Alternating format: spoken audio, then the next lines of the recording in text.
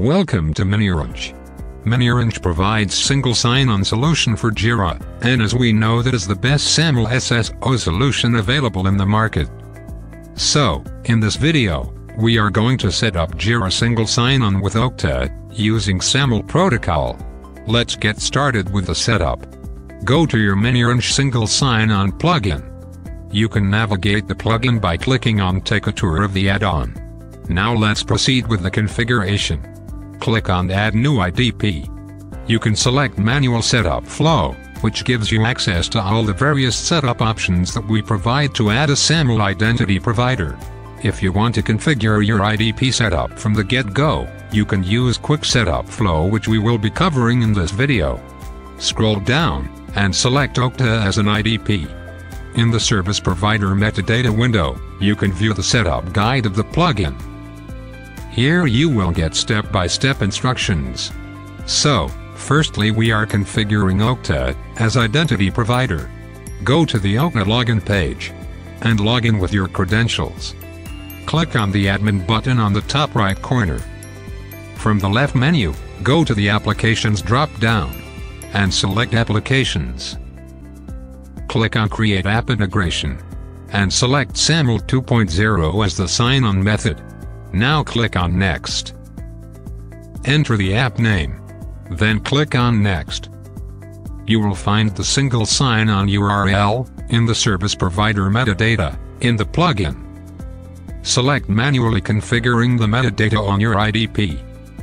Copy ACS URL and paste it in Single Sign-on URL in the application. SP Entity ID is used to uniquely identify your service provider.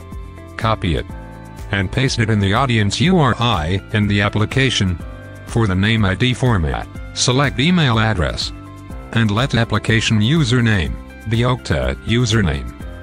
In the attribute statement section, add the attribute as first name and select its value as user first name. Add second attribute as last name and select its value as user last name. Now add another attribute as name ID and select its attribute as user email. Now go to the Group Attribute Statement section, and add the attribute as groups. Select Matches Regex from the filter drop-down, and enter ** to get all the Okta groups. Scroll down, and click on Next. Select the required information, and click on Finish. Go to the Assignment tab. Click on Assign, and select Assign to People. Now, assign the app to the people. Click on Save and go back. Click on Done. You can see that the user is assigned successfully. You can assign the app to particular groups by navigating to Assign, and then go to Assign to Groups. Now, let's set up Jira as a service provider. Go to the Service Provider metadata window in the plugin, and click on Proceed. Enter the custom IDP name of your choice. IDP metadata can be imported in one of the three ways: metadata URL, metadata file, or manual setup. We will be going with metadata URL for now. You will get the metadata URL from the Okta application. Go to the Sign On tab. Scroll down. You'll get the metadata URL from the Identity Provider metadata link. To manually configure the IDP, you can view the setup instructions here. Now, click on Identity Provider metadata link. Copy the URL of the page and paste it in the metadata URL in the plugin.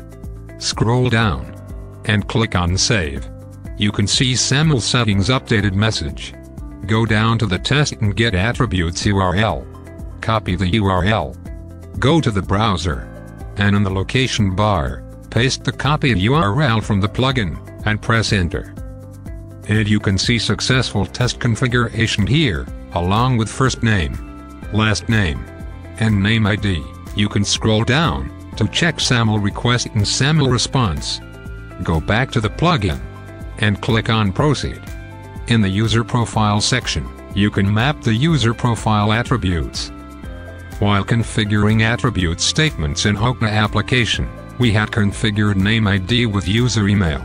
As Okta has separate attributes for first name and last name, select Yes from the given drop-down.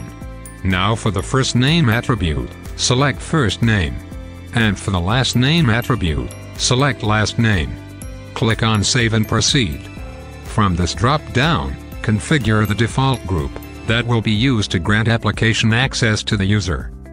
If no group is mapped, then users are added by default to the Jira Software Users group. And from this drop-down, you can choose which user would be assigned the default groups. Click on View Results. And click on Finish. Your IDP is successfully configured. Now, whenever any user will try to access Jira login page, he will be redirected to Okta for authentication after some time. That is, the users will be forced to log in via Okta SSO. If you want to keep this behavior, then click on I understand. But if you want to change the behavior and show both Jira login page and Okta SSO button, then click on Sign in Settings link. Now, click on Auto Redirect to IDP option to disable it. Scroll down and click on Save. Now, navigate to Configured IDPs tab from the left menu. You will find all the configured IDPs here. You can view, test, edit, or delete your configuration here. You can also enable or disable SSO for Jira Software and Service Management. As your test connection was successful, now you will see the SSO button on the Jira login page. Click on Use Corporate Login button, and you will be redirected to Okta login page for SAML authentication. Now enter your Okta credentials and click on Sign In button. You will be successfully logged into Jira dashboard using Okta credentials.